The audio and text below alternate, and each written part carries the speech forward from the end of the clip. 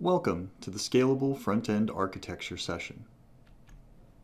In this session, we'll discuss how to create a scalable front-end architecture in OutSystems.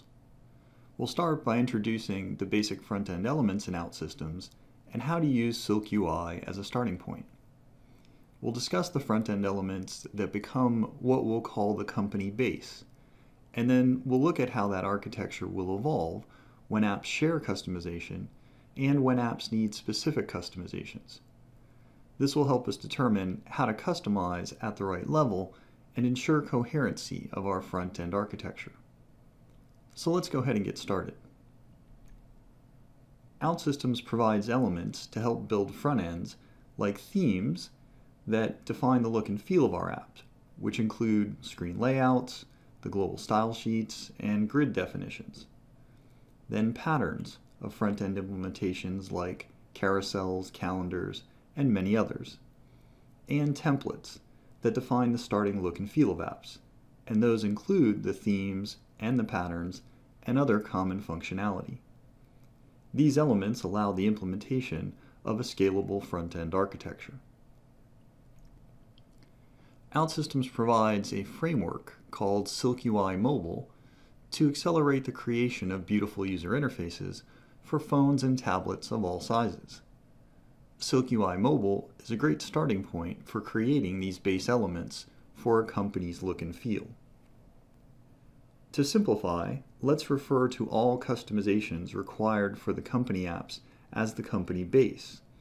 All customized elements in the company template, theme, patterns become part of that company base. Let's walk through a scenario and see how we would use the company base and evolve it into a scalable front-end architecture. So consider the company starts with a first app to consumers and is using the customizations in the company base. As more apps are created, like several internal B2E apps, they could share the base customizations of the company, which means they are all following and reusing the company base. But what if a group of apps have specific customizations in addition to the company base? In that case, a group of apps with more specific customizations should have a new level of customization. That new level references the company base to inherit its customizations, but then overrides the inherited customizations or can create new ones.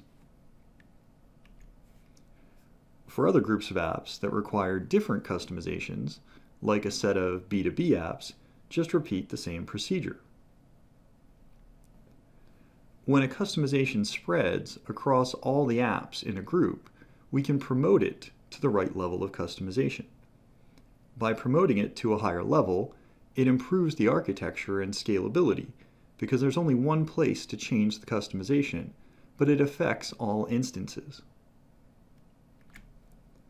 Another advantage of having customizations at the right level is that any changes to a customization will propagate to all of the correct apps at once. For example, a change made to a company base customization will propagate to all apps that use it, so it becomes faster and easier to change apps. A good front-end architecture also ensures coherency while teams are implementing their apps.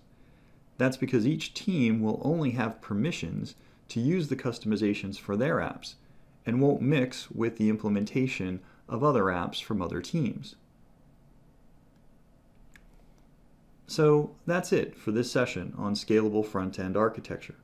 Thanks for listening and have a good day.